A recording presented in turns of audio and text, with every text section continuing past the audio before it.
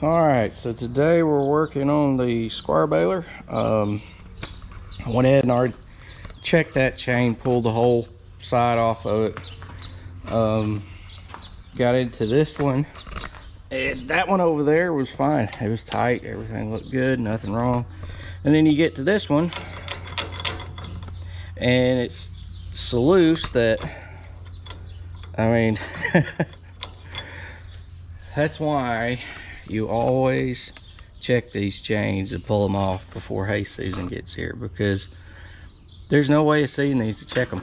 I mean, the way the covers are on these, I mean, I think there's a hole underneath, but you got to get up underneath the baler to really see it and get into it. There's no way of knowing. But what happened with this thing is the idler worked loose somehow and it slid down. So we got to take the impact, loosen it up and tighten it, and then this chain that's down in here, it's got a little bit of play to it, so I got to do something with that and try to tighten it up a little bit too. But this one here is awful, so let me let's see. I don't think I can get a socket.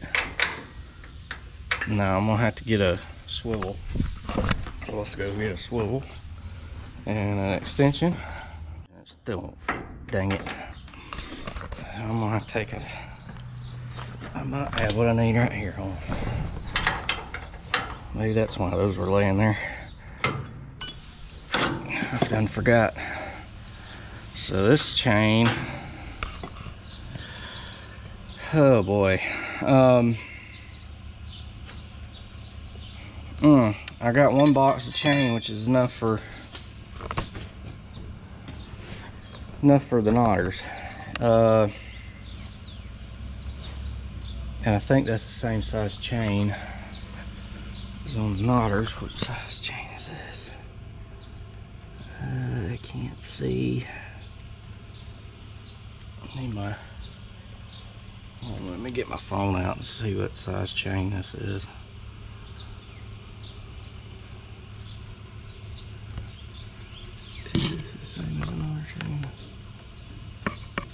Yeah, it's number 50 chain, so it's the same as the knotter chain.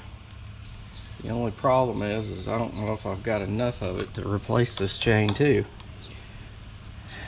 The cheap part of me says take a link out, but I know what happens if I take a link out when this thing's completely out of play. They used to have a lot of play travel to them, and what'll happen is it'll wear these teeth off. Then I have to buy this sprocket, and I have to buy that sprocket, and then all this has to come off, and then chances are I'm gonna have to buy that bearing, because that bearing's gonna go ahead and be replaced when all this gets took off. And then if I'm lucky, I won't ruin, well, I think these are actually one piece, so I would have to, that's probably gonna have to all be replaced at one time. So yeah, and then I'm gonna have to be out all that money rather than just a cheap 50 chain. And it's not that it's cheap, but it's cheaper than paying for all that other stuff. So that's the dilemma. Okay, so we need to figure out how much chain we're gonna have left when we get done with the knotters, and if I have enough, or if I can find some laying around here, I'll just go ahead and put a new chain on that. Back again. The other day, I didn't get to come back to this yesterday. I got busy and never got to do any of the chains. I'm gonna try to start this morning off and actually complete something, and that's change these knives. I'm hoping to get this baler done today. We're probably gonna need it first of next week. So as far as everything but the plunger knives, because I don't have those yet, I need to call and see if they tried to call me and I just didn't know it, and see if those are in. But the way everything's been going with shipping and behind, I doubt it. But yeah, we got to change these twine knives right quick, so let me set y'all up, find somewhere to stick y'all so y'all won't fall over. All right, let's pull these clips. Oh, don't want to drop that. Don't want to drop that. Yeah, it should stay there. Pull the clips and pins, and we're gonna try to get to these a little better. I don't know, to where I can peel the thing up. Just ain't a lot of room to do anything on these 40s compared to the older models, which they're basically the same baler, but they've got more shielding and crap on them. This hood, I connected the shock back up. Yeah, I need to just undo it right there with a screwdriver, but I ain't done it yet. That way I can get some more light. Let's just go ahead and do that now. Let's see here. I can take off this top instead. Yep, there we go. Alright, now let's just open this thing up. Shoo! That way we can at least have some light, so y'all can see what I'm doing. I just changed these last year, but I know that if I don't change them about a quarter of the way in or halfway through, they're gonna need changing again or sharpening or something. So I just soon just change them now and be done with it. So that's that side. I'll go ahead and get both sides sticking up.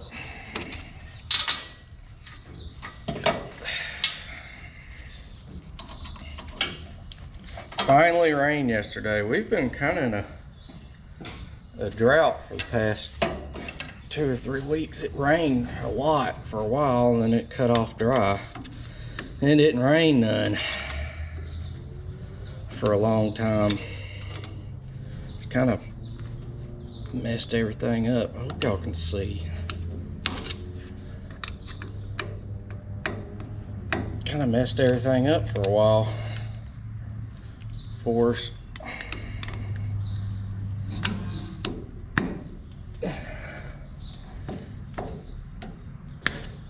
And it's been too windy to spray, so you get the worst on both sides. No rain for hay, and no non-windy dry weather to spray. Maybe now I can get a hold of this thing.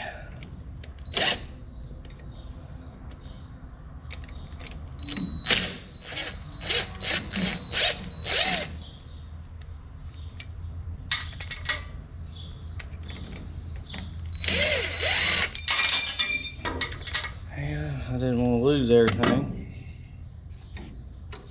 but I did.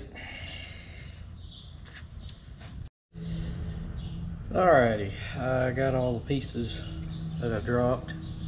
Let's change this blade out. Set this back up here.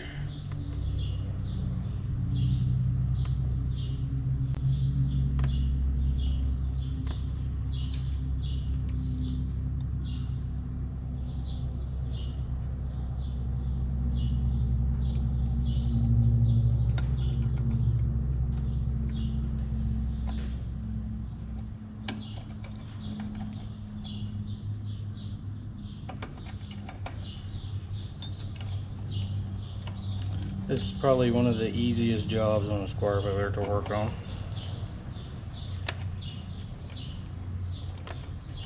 It's just everything's so small. It can get aggravating sometimes to get everything in pieces. It can get aggravating to try to line it all up.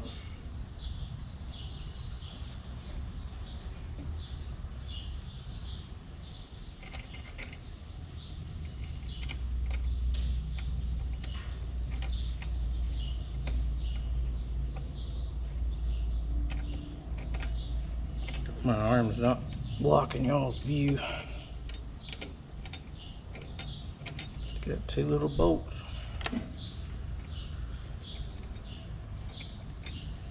Take this and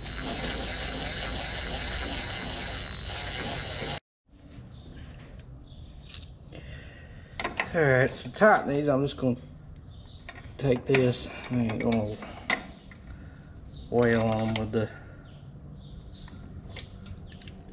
impact. I just wanted to use it to run them down. The last thing I want to have to deal with is broken knife bolts and the twine or knife arm.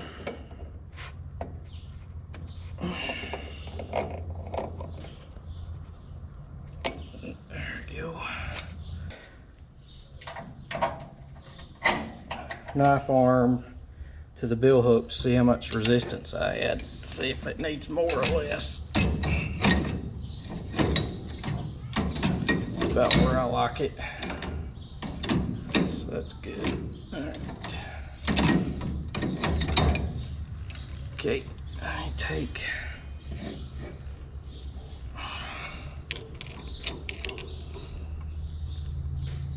bend these back.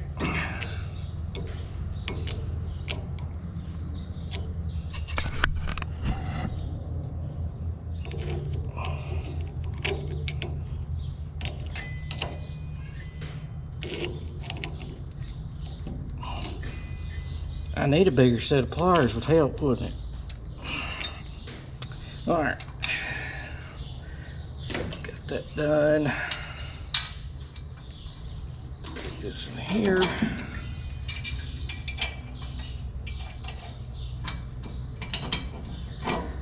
Okay, that's got the knives on. The disc and all look good. I like these clean outs on these inlines to protrude just a hair. They are on each side. Just means that these, the screws and all are set right and everything. So it looks like the knotters are in pretty good shape. I don't really see anything else other than these, I call them moon disc, but they're, I forget the term that Heston uses for them. I need to check the gap on those and make sure that they're right. I think those are actually supposed to be even with the plates, and they're not quite even, so they may need a little adjustment. And the way you adjust those is you just undo these two nuts here and slide it back and forth, or you have a adjustment in these in the connecting rods. So I don't think that there's any problem with the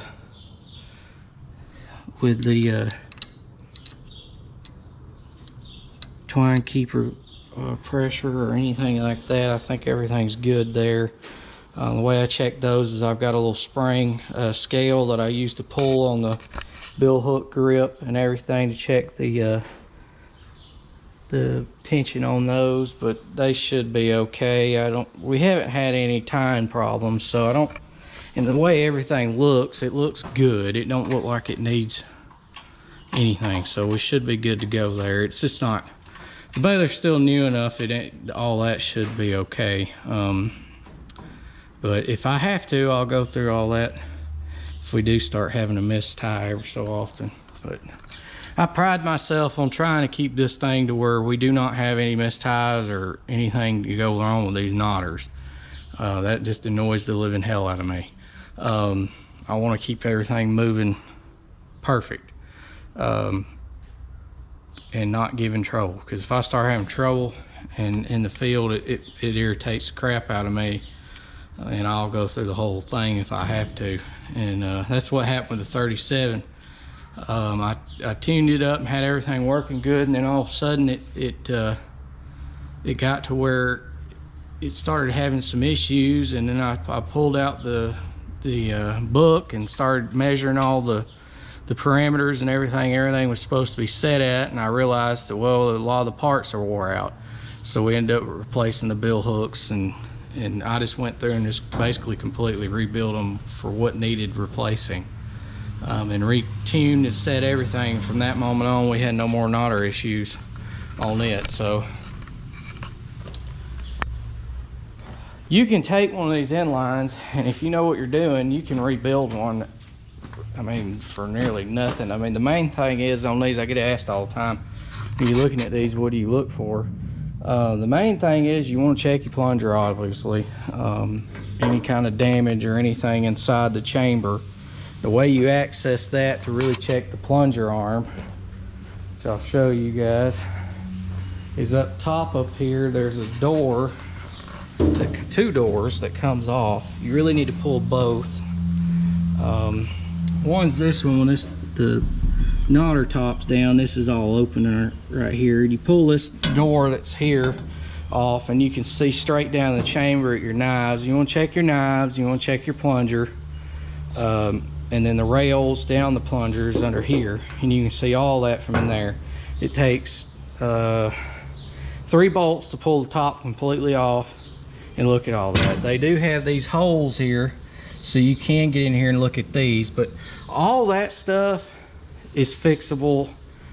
And really, I won't say it's inexpensive, but it's not that expensive. I could take one of these balers that's had a ton of hay put through it, as long as the gearbox is still tight and good, and the plunger rails and everything, which the plunger rails you can work on and fix those, but as long as your gearbox is in good shape and there's no chamber damage done to it and whatnot, you can pretty well fix these balers and build them back like new if you know what you're doing.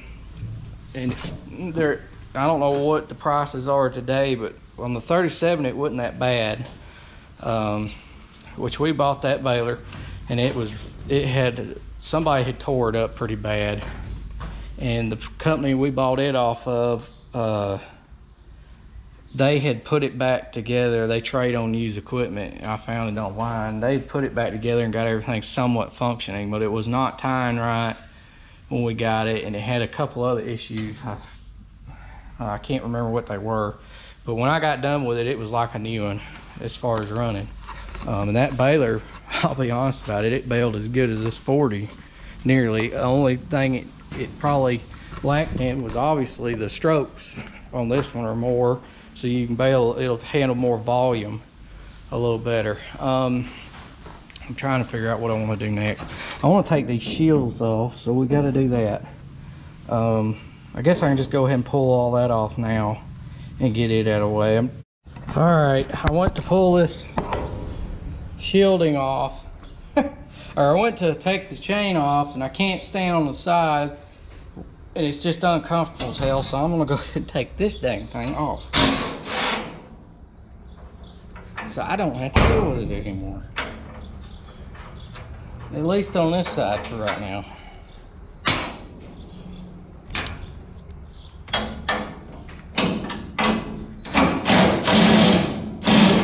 AGCO guys may get mad because I'm promoting taking their baler apart. But I don't care, they don't pay me anyway.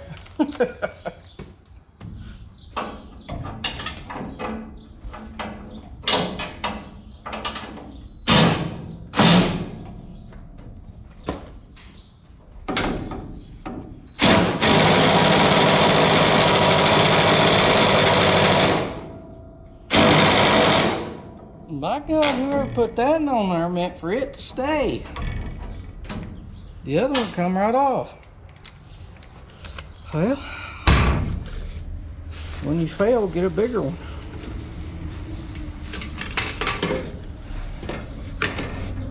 As they say.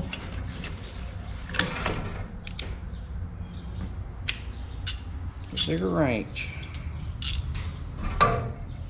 Half-inch deals I had here in the toolbox.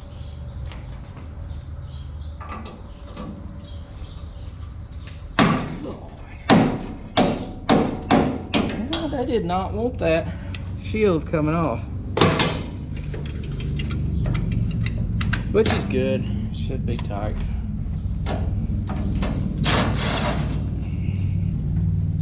Rather be tight and loose. Alright, so that's got that undone. Oh, that's hollow. I gotta get down here underneath. Pretty grouch y'all here. right there. I gotta get over here underneath.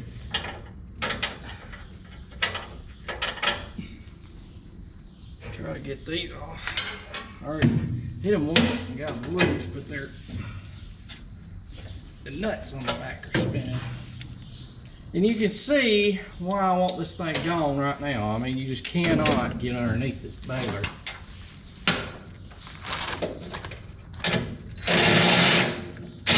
Ah, hell, that's a 1/2 inch. You can't get underneath this baler. It'll work. Where did my 1/2 inch socket go?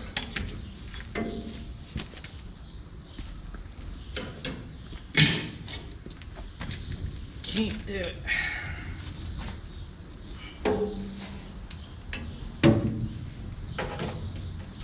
Because of this dang shielding.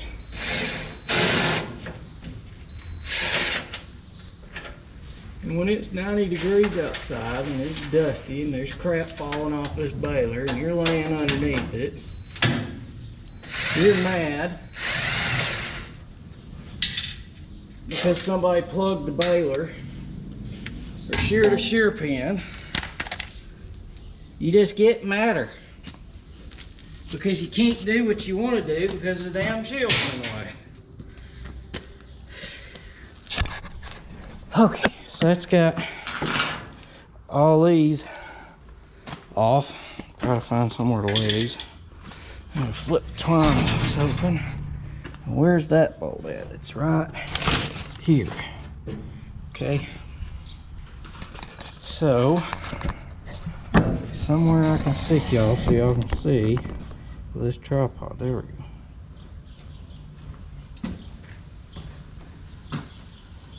Alright.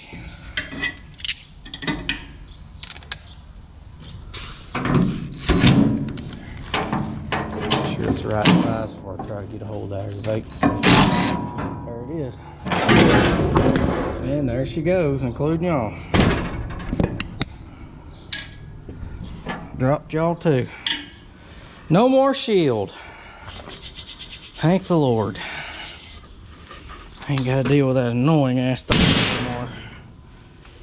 Now, I can step up here, slide right out of here. I got lean up against the little twine arm thing there and hold myself up. If I need to get under here, I can now access my eyelets right there to run my twine through. Or I can get on up in here and undo these bolts, pull this door if I need to, without everything being a pain in the butt. Improvement 1 to this thing of many that we're going to be doing. We really should just take this thing off, but because it does nothing other than hold that up and just get it out of the way too. But I guess I could leave that there for footrest in case I was to ever need to climb up there and stand on it or something. It would work good for that and get over the top like that chain. Something like that. I don't know, we'll see. I'll work around it for today and then see if I want to take it off or not. But let me loosen this chain up and then we got to take it off. Alrighty, the way I got it off, I just set it off that cog right there, and then I pulled it off, obviously loosened it up, pulled it off of this one, then you can pull it right around to where you need to be. Here's the joiner.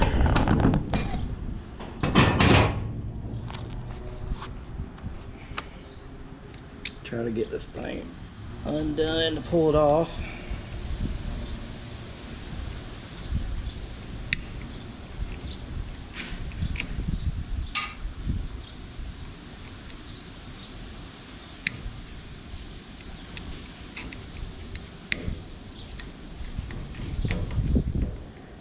Windy today.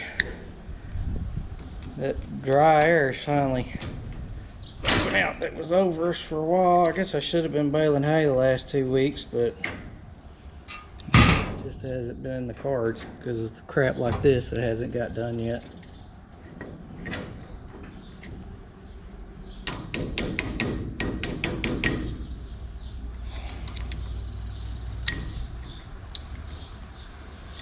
It's not wanting to come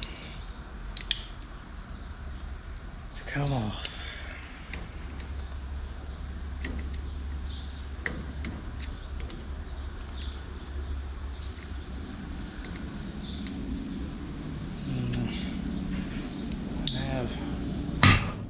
See if that other flat down here. Grab this little flat, it's got a little sharper tip on it.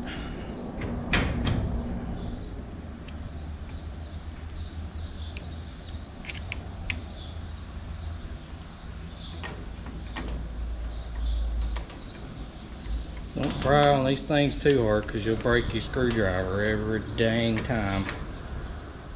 Learned that one the hard way several times. It's that hard, you just get a punch and a hammer or something, figure out some way to get it loose. You want me to put the cover back on it?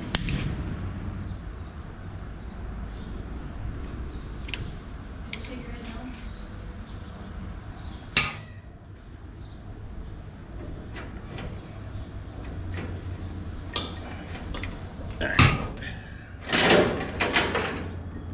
Is that in?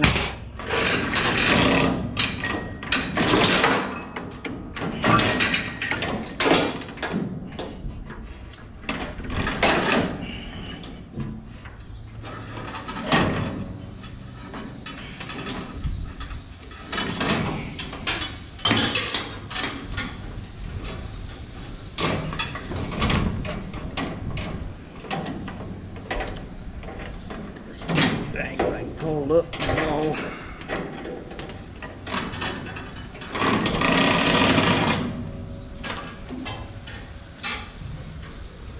Alright.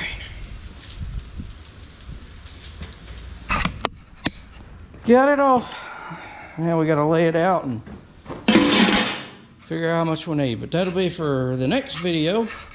So thank y'all for watching. Please comment, rate, and subscribe. I'm nearly out of SD card space, so I gotta go grab another one anyway. And it's a good place to stop. And we'll see you next time. There's the boat. May take y'all fishing one day. I ain't made up my mind yet, but we'll see. Took it out the other day, had a real good day on it. Love it so far. I know I mentioned it in another video the other day. I've had it on the water twice since I got it done building it. Bought me a new bait today. Lew's, which I like their rods. They got some pretty decent rods. Dude, don't buy the Mach 2. It's just a overhyped, cheap rod. The Hack Attack Lew's actually has internal braking along with external, whereas the Mach 2 is more expensive than the Hack Attack, and you would think that it would, but it don't. This is really just a cheap reel on a little bit nicer setup rod. The Hack Attack version is on a little bit cheaper rod. It's basically the same rod. The only difference is it has a little bit smaller grip at the end than the typical Lew's one. But you get about a lot higher quality reel. So don't buy the Mach 2. Try to find you one of these Lew's Hack Attacks. They're pretty good if they haven't changed them for a medium heavy bait caster. And then I've got two other rods here. One's a Mach 1. Really like that rod. It casts smooth. I bought a Boo Garcia Max last year, spinning reel. The reel broke within the first 4 times of using it. It literally come apart on the inside. So I went and bought a cheap Lew's Mach, what is this? It's the Mach Smash or whatever to go on it. Love the reel. Still don't, and I don't like the rod now. It just doesn't feel comfortable. I also like Shimano, or Shimano, ever how you want to say it, stuff too. Not a big fan of Boo Garcia. I've had 2 of their rods and reels. Granted, this one is a cheap one, and both broke within a month of owning them. So I'm not real crazy about a Boo Garcia. I've had 2 bad experiences with them, and I don't like throwing my money away for nothing. The Lew's stuff I've had no problems out of, other than the disappointment that this one did not have internal brakes. which I should have opened the reel up before I bought it, but I figured being it was supposed to be a higher end rod and reel than this one, that it would. I would love to have a custom speed spool, but it's a little bit steep for me. I'm not going to pay that much. I don't go fishing or do any tournament fishing, so I don't want to pay for it. Come look at the pool so you can see it. It's a windy day, and once I walk in the house, you're gonna say, "Y'all got trash all in my pool." And you're gonna freak out when I just cleaned it, but it's a windy day, so there's more trash gonna get back in there. So come look at it so you don't freak out.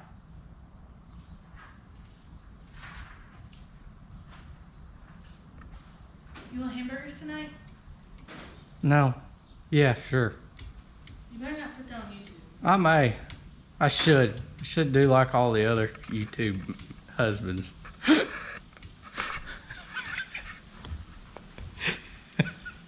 Anyway, so that's my rod and reel stuff. And my reels and rods I've got on the boat anyway. I've got a pile of them. There's a bunch over here and some over there in the corner of older stuff too that I use. For you kids though, you still can't beat an old Zebco 33. Just a regular closed face rod. But I really like the loose bait casters. Everybody, I mean, I know that kind of fads went and gone, but I'm still pleased with their stuff. I mean, I just haven't had a bad experience with them failing, unlike Abu Garcia. And I'm not trying to throw off on them. I'm sure that they've got some gooder stuff, but the stuff I've bought, it has not been good. So, see y'all next time. Thanks for watching. Please comment and give me a thumbs up. It helps the channel. It really helps to do that. Share the videos, get these things out there.